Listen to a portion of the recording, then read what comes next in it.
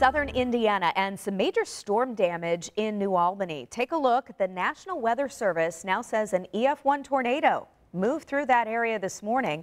You can see some power pole snaps and damage to apartment roofs on the campus of IU Southeast as well. The university is actually working to clean up a lot of damage. They still, though, plan to hold commencement tomorrow morning. And check this out, downtown Indianapolis. You probably heard thunderstorms in our area overnight. Well, this is a lightning strike from our Salesforce tower camera during the storms. This is actually the last image we got from the camera. As soon as this happened, it froze. So, boom, there you see it, and bye-bye camera.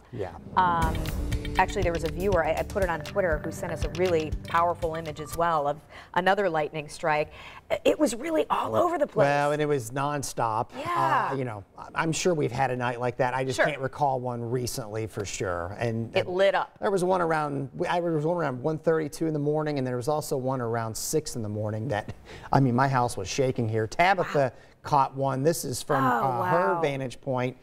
You can see the Riley Towers there, and that was around 2 a.m. So I was up, and it was kind of on and off for the rest of the morning. So yeah, we're going to have to hang tight, friends, because we are going to have another batch of thunderstorms. Now, these are non-severe. I will tell you the storms are definitely going to be prolific lightning producers once again. You're going to hear the rumbles already there in Bedford, Sullivan. Again, non-severe at this point, but still very disruptive with the lightning and the downpours. Better odds of seeing severe weather this evening going to be in this watch box where these storms are going gangbusters through parts of Illinois. The storms that we had this morning, again, with the cloud cover, helped save us from seeing late day development. So now it's kind of a waiting game.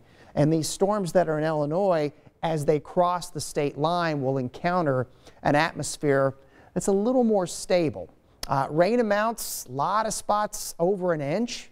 You see Terre Haute over 2, almost 3/4 here, officially Indianapolis. So for the remainder of tonight, can't rule out severe thunderstorms. It's just going to be more likely, not only for seeing storms, but perhaps seeing some severe thunderstorms. And it would be with the remnant storm complex between about 6 a.m. and 10 a.m. Storms are going to be very likely during that time.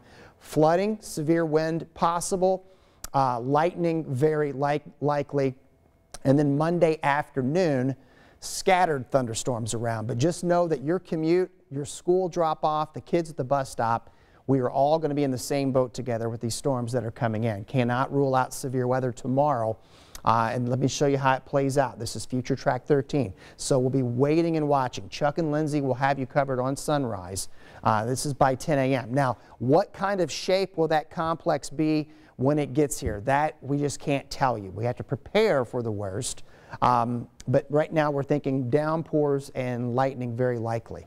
Then we'll wait again and wait and see where the next round starts to pop up here. Any storms that develop late tomorrow afternoon, some of those could be severe. Once we get through Monday, then we will start to transition to some pleasant conditions. But for outdoor activities tomorrow, you'll have to be on radar watch with you. It is still going to be uncomfortably humid tomorrow. But once we get through tomorrow evening, the wind starts to come in from the northeast, and voila, refreshing air returns, and it is going to feel oh so nice as we get into Tuesday.